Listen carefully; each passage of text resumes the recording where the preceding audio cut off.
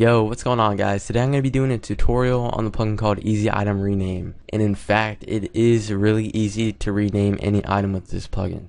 So this plugin is perfect for RPG servers or any server in general, just because you can rename it. Like you can rename all your swords to something that has to do with your server, like the theme of your server. Or you can just take whatever item, rename it to whatever you want for any server. Not only can you rename an item with this, but you can also change the lore of it. So you can rename it with color codes and change the lore with color codes. So it's a pretty awesome plugin and it's really easy. Just click on the link in the description, click download again.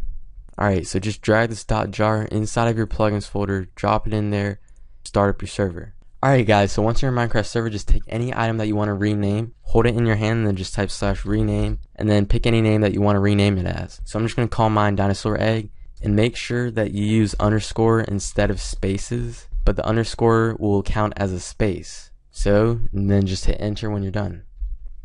Alright, so it's been renamed to a dinosaur again, and now when we highlight over it, it'll show the new name right there. So that's pretty awesome. As you can see, it's right there at the bottom of the screen. And instead of just having it with boring white letters, I'm gonna have it in light green. So like that, and now it should appear in light green. There it is.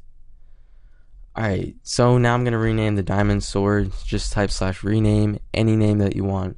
God sword. I'll just call it God sword. And remember that you have to use underscore instead of spaces. That's what the underscore looks like. And then now it's called God sword. And keep in mind that when you restart your server, then the names will still be there. So that's pretty cool. And now we can change the lore of these items, so just type /lore on whatever item that you want, and then just type whatever lore or sentence that you want. So I'm just going to type this in red, and the color codes are on the screen, so you can use those to help you out. And I'm just going to type fear the beast. Fear the beast. And now the lore should say fear the beast when we have it inside of our inventory.